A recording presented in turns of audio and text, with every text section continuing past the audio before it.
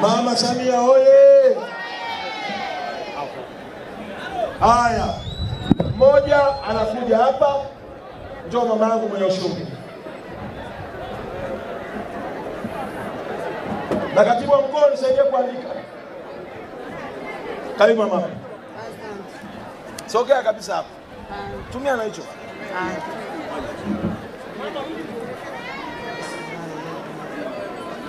Kwa jina naitwa Matumu Musa Makundi.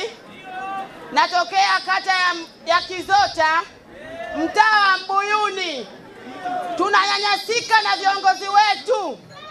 Wanang'ang'ania ardhi yetu. Tumepimiwa muda mrefu, tumelipia muda mrefu, lakini haki hatupewi. Waheshimiwa viongozi wa CCM tena wenyewe na kushirikiana na jiji, tunaumia, tunateseka. Tunaomba msaada wako Mheshimiwa Makonda, tusaidie. Asante mama.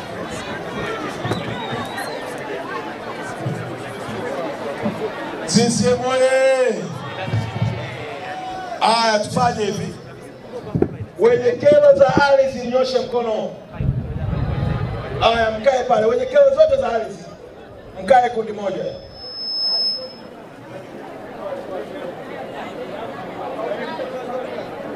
Wenye kero ya ardhi wakae sehemu moja.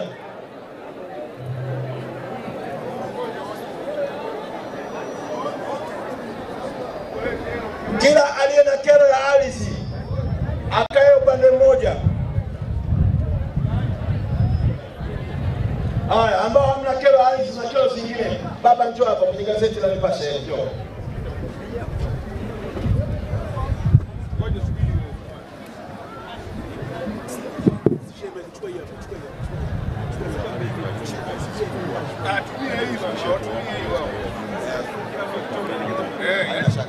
Karibu baba. Asante sana mheshimiwa kwa kunipa nafasi hii kutoa kero yangu. Sogea, chama chako kimse, sogea tu. Mheshimiwa, mimi nina kero ya madai. Sisi tumekuwa wafanyakazi wa Chama cha Mapinduzi miaka mingi katika mradi wa Chama cha Mapinduzi hapa Dodoma, CCM Printing Press Sokita. Tuna kero yetu ya muda mrefu sana iko katika ofisi yako. Tumekuwa tukihangaika katika kufuatilia madai yetu. Tunayumbishwa sana na watendaji wa chama. Kwa hiyo mheshimiwa, tunashukuru wewe kupata nafasi hii. Tuna uhakika kwamba utaweza kutusaidia katika kero yetu hii. Tunahitaji kukuona wewe ili kero ya bandari. Hapana, sio kero ya bandari. Wafanyakazi wa Chama cha Mapinduzi, kiwanda cha CCM Printing Press Sokita Dodoma. Mradi wa Chama cha Mapinduzi.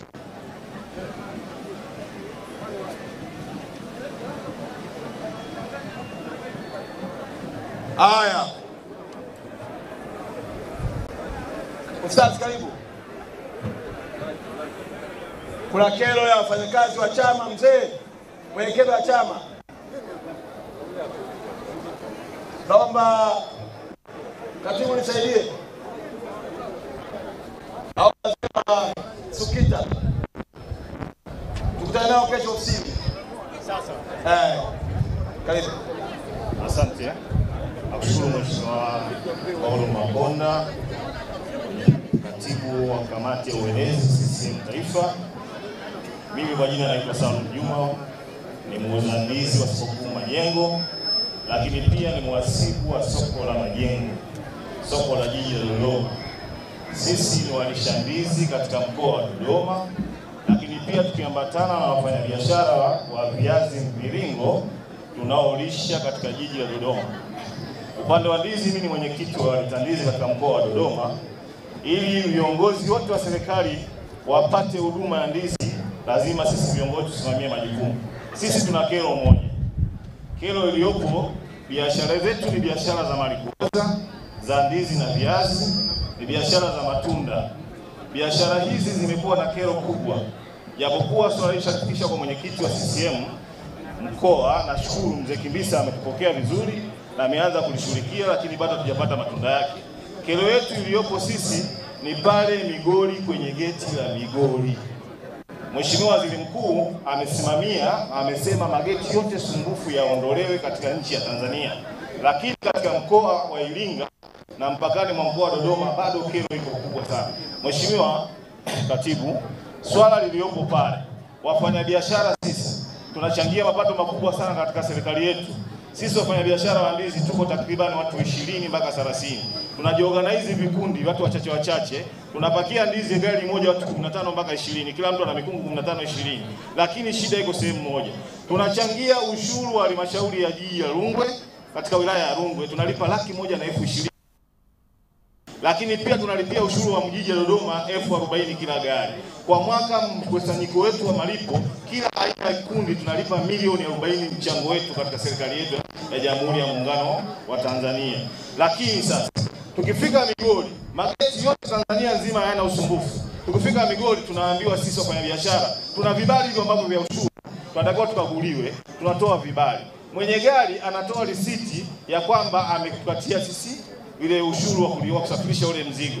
Kero yetu iliyopo pale Migori wanakuambia wanataka leseni ya usafirishaji. Yaani sisi tuna biashara za malikoza tulia na leseni za nini za usafirishaji. Hiyo ni kero ya kwanza. Tukaamua tukate hizo leseni tunazo.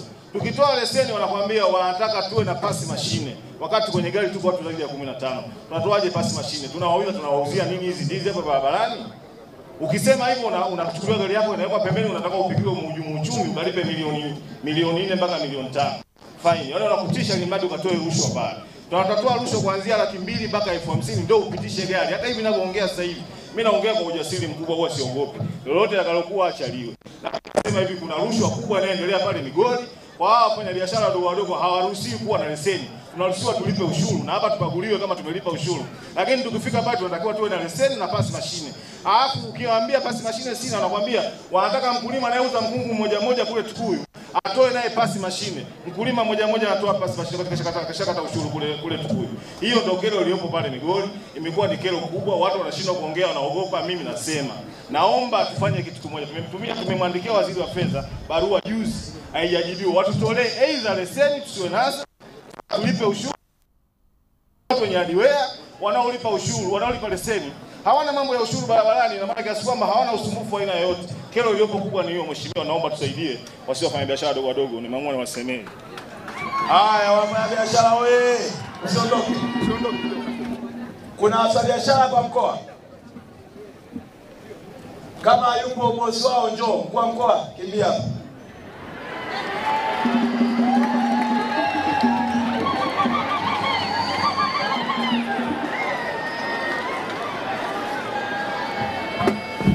Haya, kero hapa, tunaomba majibu. Jamhuri ya Muungano wa Tanzania.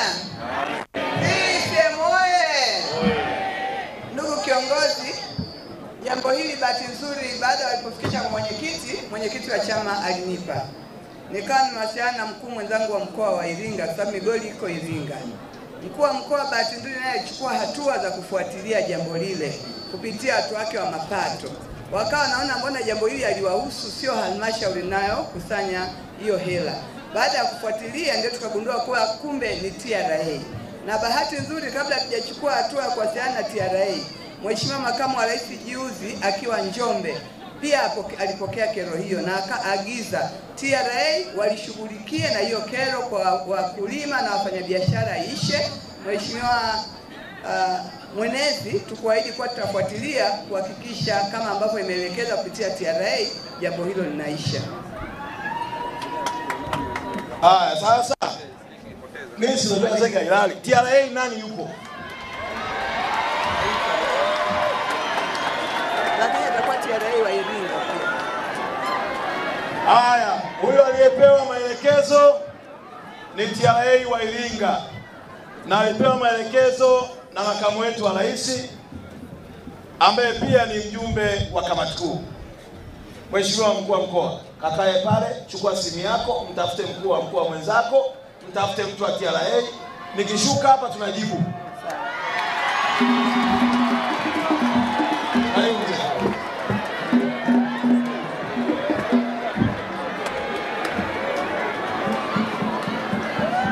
Kwanza napenda kushukuru katibu mwenezi kutoka Dar es Salaam. Mimi nilikuwa pale Dar es Salaam napenda kushukuru sana Mungu aliyokuchagua. Na tuzidi kumwombea Rais Samia azidi kuendelea kufanya kazi yake ya kupiga mwingi. Mimi kero yangu baada ya kuchaguliwa kwa mwenyekiti wa shina Zuguni, mimi nasimamia tawi mtaa wa Zuguni, mtaa wa shina namba 2 kusini Zuguni. Toka nimechaguliwa natishiwa na mwenyekiti bila kuoga wowote, baba Makonda, mwenyekiti na diwani, mpaka jana wamenitishia polisi. Je, chama ndio kilichoweka serikali au chama ndio tumewekwa na serikali?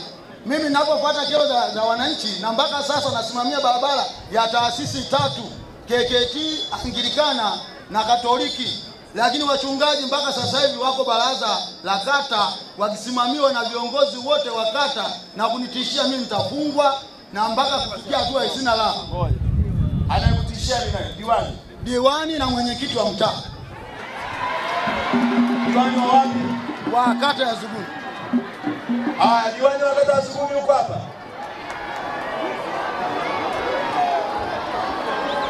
Diwani yuko wapi? Njoo hapa.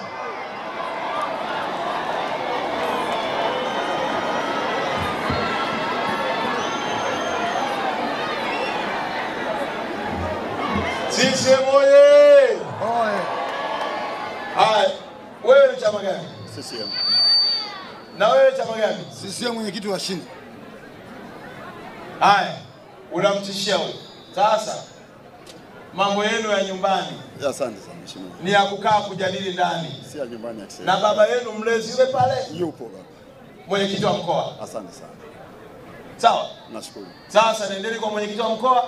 Mkitoka hapo ndio tupige picha pamoja, mmesameana na mnafanya kazi ya Chama cha Mapinduzi. Amina baba.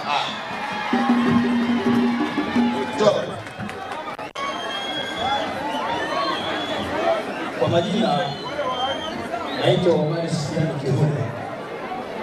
Namwakilisha mdogo wangu Mustafa Kero.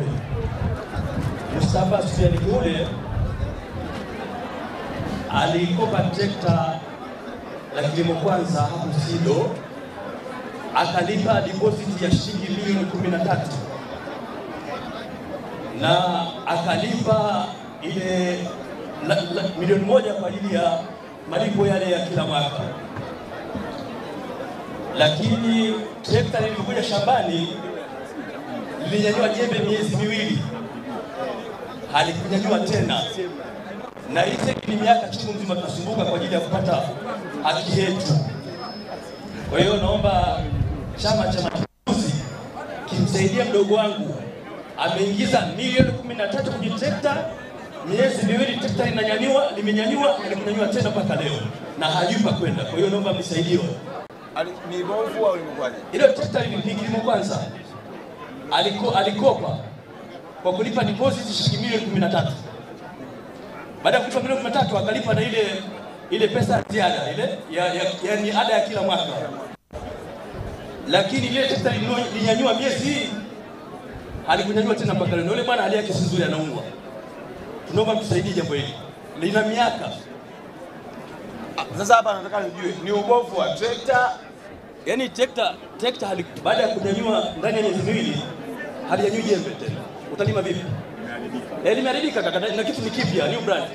Na umeweka hela pale. Wapi? Sido. Basi rahisi tu. Ndio. Bana. Wewe achukue namba yako. Sababu kama uliuziwa kitu kibovu sisi tunatafuta wale wauza. Sawa. Jamani, wale wa Alice mko wapi? Ninyi watu wa Alice. Namaliza mkutano, tunaenda pale.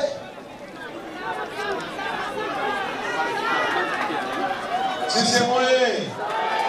Tunaenda pale kwa watu wa nini? Tena mheshimiwa mkuu wa mkoa na mheshimiwa mkurugenzi ajiandae, tunaenda. Lakini pamoja na yote, mfahamu chama kimesema miezi 2 waziri wa ardhi, nyumba na makazi, na nimesema ameanza vizuri. Sisi kama chama tunamtaka mwaka mpya muende mkiwa mmemaliza migogoro nini,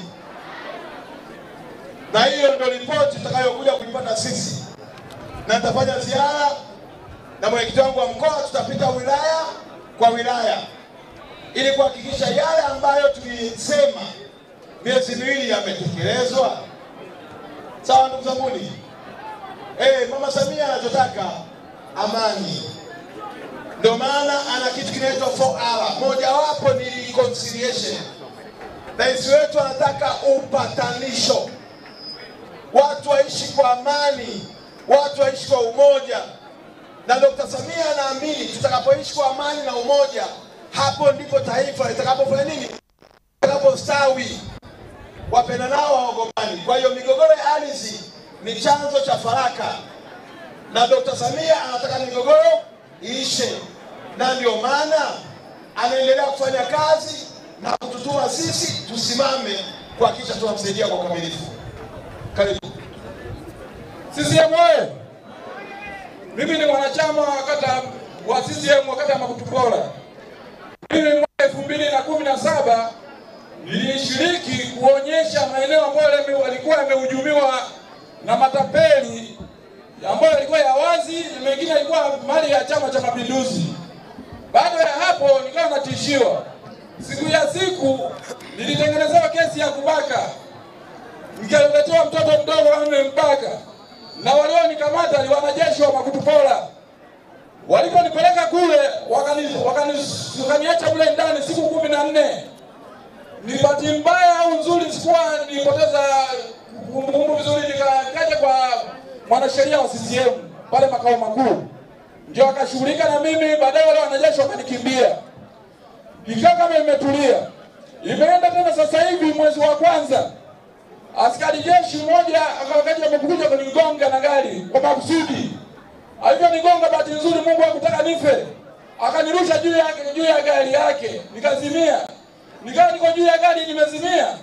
Baadaye nikapata fahamu, nikamwambia nishushe. Hakutaka kunishusha. Nikaona roho ya Mungu ananiambia nijirusha, naenda kuniua. Nikaruka. Baada ya kuruka nikampigia jamaa rafiki yangu akanipeleka hospitali mji mpya Mkoa kule. Wakusani kwa natoka damu nyingi sana. Wakanishona wakanipa huduma ya kwanza. Siku ya pili nikaenda kwa mtendaji wa kata. Baada kwa mtendaji wa kata wakasema usiende sehemu yoyote. Sisi hawa ni majirani zetu. Wakawapigia simu MP Kamanda. Baada kwa MP Kamanda wale Makonda wakasema nitibiwe, watanihudumia gharama zangu zote, nisiende polisi, watanihudumia gharama zangu zote na watanilipa gharama na hasara ambazo nimesababishwa na ajali. Naweza kusaidia. Sawa? Naweza kusaidia. Jamani, tumpe pole kwanza ndugu yetu. Lakini Mungu anampenda, si ndio? Mimi nimuombe jambo moja tu. Uzuri kila taasisi ina taratibu zake. Na watu wote hatufanani. Inawezekana ndani yake kuna watu wazuri na ndani yake kuna watu wabaya. Lakini kwa sababu wewe hayo yote uyajui, unajua CCM umefika mahala pako. Sisi tutafanya kazi moja. Sisi Makonda pale. Makonda. Wala usipata shaka. Wako hapa na wana mwakilishi wao. Na ukabidhi kwa mwakilishi wao. Na kesho atakupeleka Makonda utaenda. Nilishaenda. Sikiliza basi, ulienda mwenyewe ukienda na CCM. Ndio. Ulienda na CCM? Hapana. Sasa CCM chama kikubwa bwana. Ndio. Yaani ukiwa na shida usihangaika kwenda kokote kule. Ukienda ofisi ya serikali wakikusumbua, nenda kwenye ofisi ya Chama cha Mapinduzi. Ukiona upate msaada, wewe hangaika na CCM wewe. Kuna mahala utakuja kukutana na Makonda, kuna mahala utakutana na Chongolo, kuna mahala utakutana na Kinana, kuna mahala utakutana na Dr. Samia, kuna mahala tutakutana nao. Kwa sababu sisi ndio tumepewa dhamana ya kusikiliza na kutatua kero. Mzee wangu wala usipate shaka.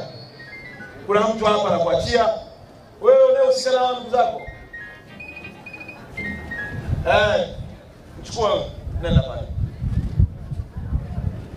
Sisi tumekamilika bana, tutembee nusu. Ataenda kupata msaada mzima. Jamani ndugu zangu, niombe jambo moja. Kero hapa Ya kwanza inaongoza ya ardhi. Kwa tayari tumeshaitolea majibu. Lakini kwa watu niwaahidi naongozana nao. Lakini la pili, Mheshimiwa Mkuu wa Mkoa hapa umefanikiwa kupata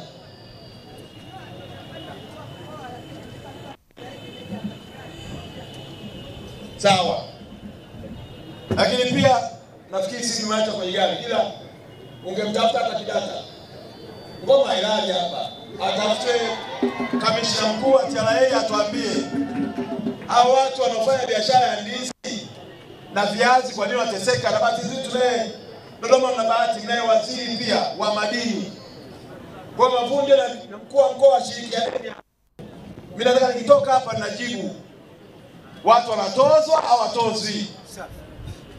Sisi moye karibu.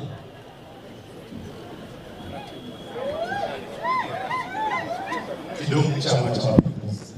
Tuseme kwa ufupi ili utwai waseme wengi zaidi. Kwa majina naitwa Ali Barongo, mkazi wa Dodoma, mjasiriamali. Mheshimiwa, changamoto ya wakazi wa Dodoma wajasiriamali wadogo ni soko la Ndugai. Soko la Ndugai ni soko ambalo limekata mitaji ya wafanyabiashara wengi wadogo ambao tuliomba viziba kule. Ile soko halina mwingiliano wa kibiashara, kwa maana kwamba wateja wakwenda kununua pale. Majirani wa ile soko ni watu wa Mzunguni. Kutoka Mzunguni mpaka pale ni wastani wa shilingi 1000 kwa boda. Boda anafika pale sokoni, akiingia pale lazima alipe ushuru. Mteja anamwambia ili nikupeleke pale lazima unipe 2000. Sasa akifikiria kulipa 2000 ya boda kwenda pale, ni yeye aje mjini kwa shilingi 1000 kwenda na kurudi afanye mahitaji. Kinachotokea ni nini? Soko la Ndugai limefungwa. Ni kuombe katika ziara yako ya Dodoma, pitia ile soko kaliangalia. Ni bilioni mfumane zimewekwa pale kwa ile soko, haifanyi kazi ipasavyo. Vibanda vimefungwa. Wanaofanya biashara ni wale walioko mle ndani, wanafanya biashara ya kuuziana. Yaani mimi walioko mle wanawauzia mamatilio warudishie kwenye chakula walioko mle watu wale. Ndio biashara inayofanyika pale. Vibanda vingi vimefungwa.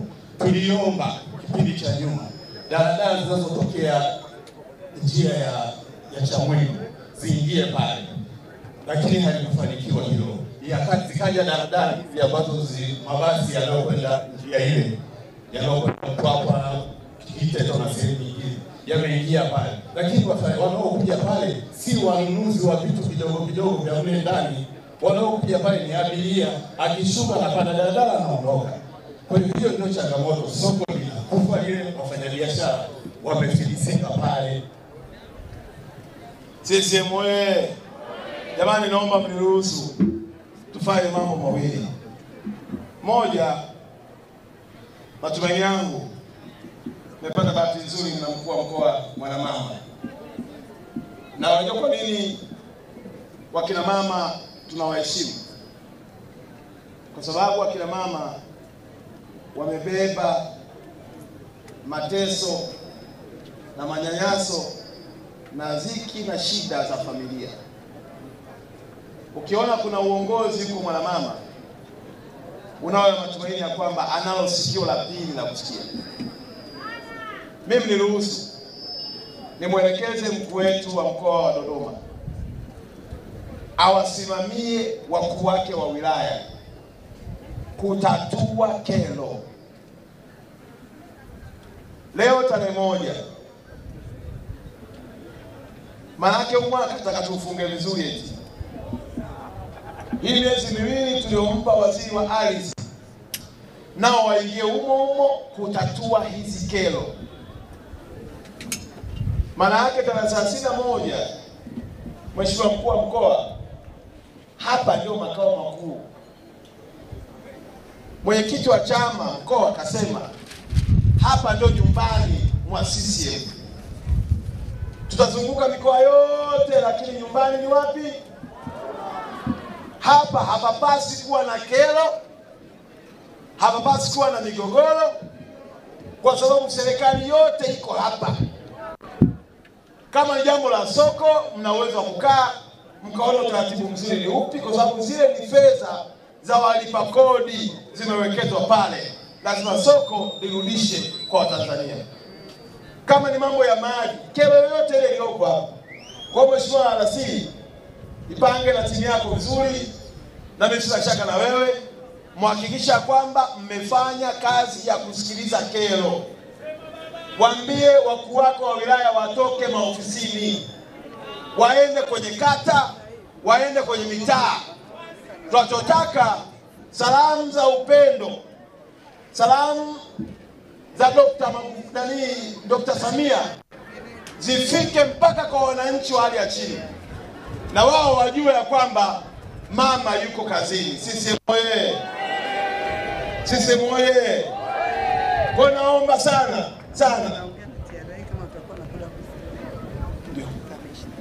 naomba uongee na kiongozi.